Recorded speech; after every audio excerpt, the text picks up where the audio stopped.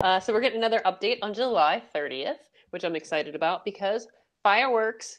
My niece called me and she was like, fireworks, with her face as close to the camera as possible on her Hmm. mom's iPhone.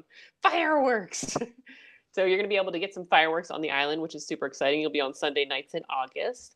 And you can also buy little like glow doodle bobbers for your heads. So you hang out with your friends and wear your little glow doodle bobbers and watch the fireworks together. And you're also there, you're able to back up your island periodically now.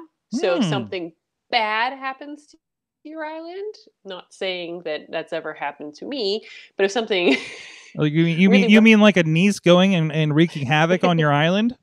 yes, then you can go back and go to your essentially your previous save, and your island will be back to normal. And this is nice, especially if like something would happen where your switch would crash, or you lost your switch, or something happened with that. Hmm. And you can also visit what's called Dream Islands, which you can go to islands across the world, and you don't actually. The biggest difference is you get to check out somebody else's island that you might not know this person, but you also can't do any damage while you're on that island. So people are going to be more likely to invite people and give them their dream codes to come check out Okay. what you're doing Okay.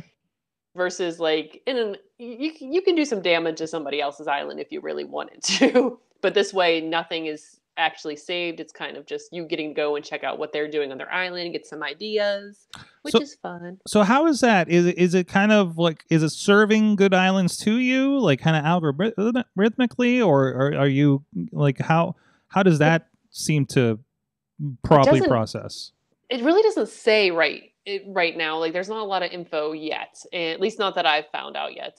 But there is a dream code for your island, which is different than your dodo code. A dodo code invites anybody with that code to your island to come visit. A dream code is where they can come visit, but it won't be saved, Hmm. and they can't do any damage to your island. So I'm not sure if it's going to be something where you're going to have to seek out other folks' dream codes. Because if you Google